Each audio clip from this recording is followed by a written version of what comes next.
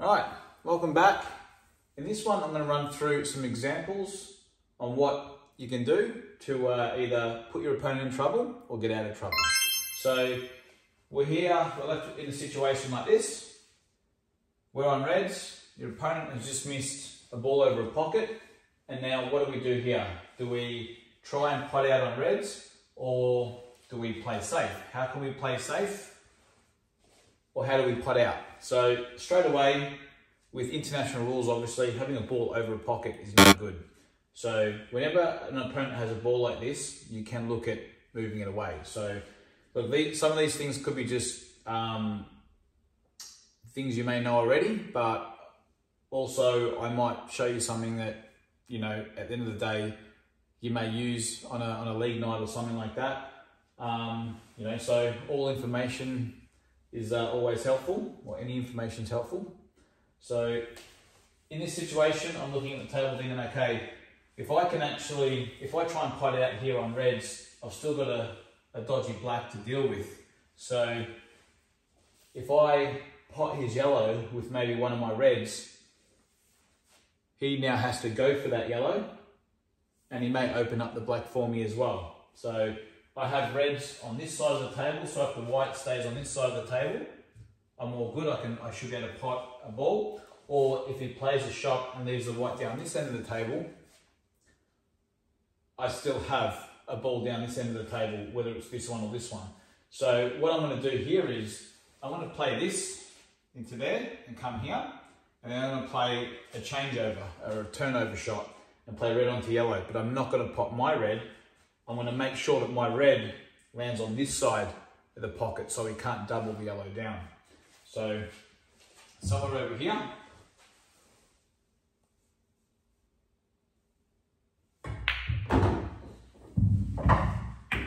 And now just need to make sure that the red pots the yellow but lands on this side.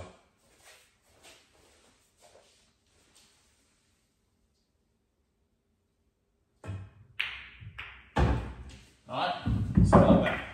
So that there has blocked the path.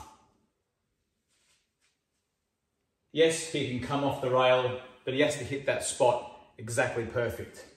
Alright, and there's a good chance that he's going to flick in off anyway. So that there is a simple safety, and now your opponent is in big trouble.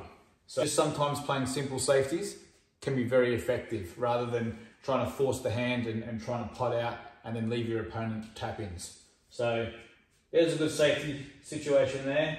Now, let's just say he wanted to get down and try and belt it in like that. You can see how hard that was.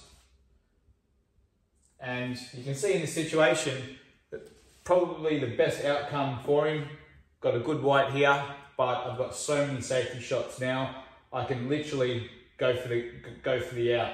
I can roll this one in, and then I've got the rest of these balls to go game with. Or I can lay a snooker in there. I've got so many options. So that's that one. All right, that little situation. We're on reds, they're on yellows. If we miss on reds here, good chance we're gonna pot out on yellows. So yes, it may look like a routine out, but something you can actually do while we're potting out on reds. If I do miss, or even if I don't miss and still make the out, I can still go about this in a way where I can take some pressure off myself. And what I mean by that is actually when I pot the red into the center pocket, rather than just pot it in the center pocket, try and glance the yellow and try and move the yellow somewhere along here. And it just makes the yellows that little bit more harder, can take the pressure off me a little bit. If knowing the fact if I miss it might be game over, and it might actually just get me over the line too. So first shot I'll take this one, something like that. It may seem still quite easy, but what I've done is I've made it harder than what it was before. So I haven't done too much. I've probably just done enough now to make myself feel better. But also, if I do miss, that could be the ball that saves me and allows me back in the frame. So now I can go about potting out nice and easy, and that takes a little bit of pressure off. So just try and remember, if you're ever potting a ball in the center pocket, if you can kill their ball without losing position, if you have to lose position to kill one of their balls, then don't do it. If you're potting out, you're potting out. So if you can do it and not lose position, then it's okay. Another situation here, balls are spread like this off the break. You can go yellows or reds. Yellows, they're all there in a way. We have a dodgy one here, possibly a dodgy one here, but reds, they're all out in the open.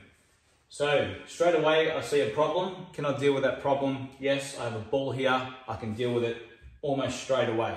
So what most, obviously the good players do, or the top level players, they will try and find a way to deal with this straight away. Only because if it goes wrong, then I have options. If it goes right, then I can continue on with the out. So what I'm looking for here is, how do I deal with this straight away? I can play this one and come down, or I can play this one and then play this one and come across. I can't play this one and go into it. So I'm actually looking at rolling this one in, having a nice angle here to knock that in and go under these and open them up. I have this ball to land on, this one, and also I have these if they come out okay. So take the risk early.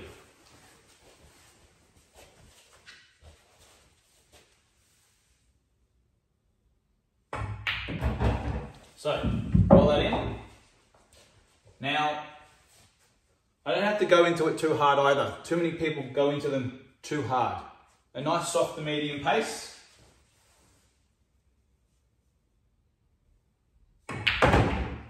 Just like that. You can see now, I can knock that one in. I've got this one.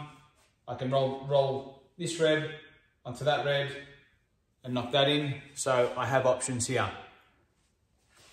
You can see that I can play that one a little bit harder. I probably played that in a way, could say too soft, but as you can see, I still have an option there, an option here, and that one also is possibly just on as well. So I've got three options here, all for dealing with my dramas straight away. And if it did go wrong, let's say it did go wrong, I've got options to actually play good safety and keep myself in the frame. You do not, so in this situation here, if I pot out and cleared all these balls off the table and then went into that last and this landed wrong, like here and not here, if this landed wrong, now, as soon as I stuff up and miss, you're giving your opponents an easy out, and you don't want to do that. So if you ever find a problem, deal with it straight away. Go into it. Yes, sometimes you need a bit of luck, but in this game, you need luck. And try and create some luck for yourself. So don't be afraid to be a little bit attacking right at the start. It's okay. Don't ever leave it to the end if you can help it. So go into it straight away and see how you go. Another situation here. Again, broken the balls, got a beautiful split. Red balls aren't really there. Yellow balls look okay as well. I'm not really on a ball other than a dead ball here, and we can cash in this one. So here's the thing that I see a lot of people do right from the start. They don't want to lose, they don't want to give their chance at the table or their visit up very quickly. So what they'll do here, after the break, they'll find the easiest ball. If I roll this one in, I'm possibly going to go straight in off. So I'm going to have to try and jack up. Or you can roll this one in and guarantee yourself a chance on the yellows. But the problem here is, this dodgy one on the rail can come back to bite us, because after we roll this one in, we may land sort of in no man's land, and we have to deal with this one. We can only pot this one in the center pocket if we're right behind it. Or if we're here, we can play a nice double, but this is in the way for now. So it can actually become a hindrance. So what you can do is, if you're on your dead ball straight away, that now becomes, in a way, the black ball. So if we knock that in, I have a beautiful linking ball here or here. So what we can do is we can knock that in, then I can roll this one in if I want, stop the white here, roll that in, come out, pot that, come down here, knock that in, and that one goes in there, and that one goes in there. So we actually don't have any hard balls. We take a hard one first. If we knock it in, we should win the frame. If we miss it, well then that's on us. We go back and practice that shot.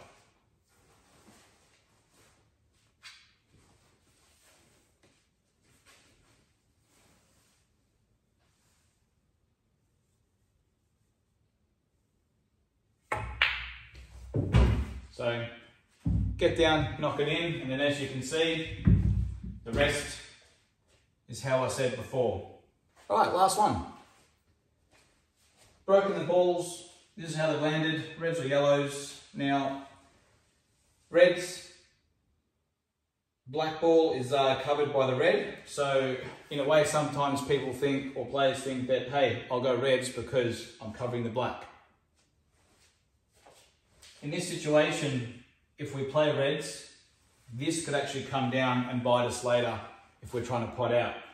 We can try, that shot there isn't on, maybe with a lot of side, but we could foul and then it's over. You can play red onto black onto red, but then we're pushing these balls over here and that's no good. So we can open up with this one, but again, these just don't link nicely.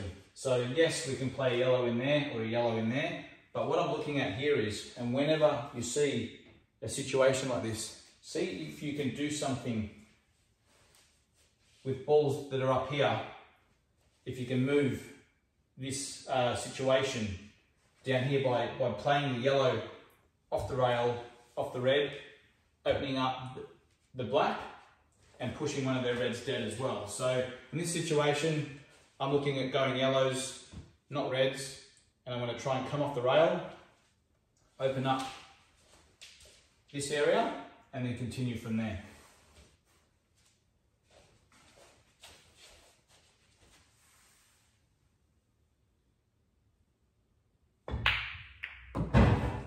So, just something as simple as that can change the frame very quickly. Now, I can roll these balls in, everything is out in the open. Black ball is out in the open now, and just look how much easier yellows are to pot out than before. Just because a ball is covering a black doesn't mean we should actually go for that colour. Sometimes in world rules, that was the way to go, but with international rules, everything is a lot more attacking. So try and look in a way for the attacking side first, and if not, if you can't find it, then it's okay to play safe or get a good white ball, or try and look for things like this. Whenever you have shots that are far back down here, you can come off rails and open up balls just like this. You'd be surprised how often it happens. So whenever you're in a frame next, have a look at that, and hopefully one of these situations come up in the future and you can play it to your advantage. So hope you like these couple of tips. Let me know what you think, and again, throw us some ideas. And if you like what you see, hit the like button, subscribe, and I'll see you on the next one.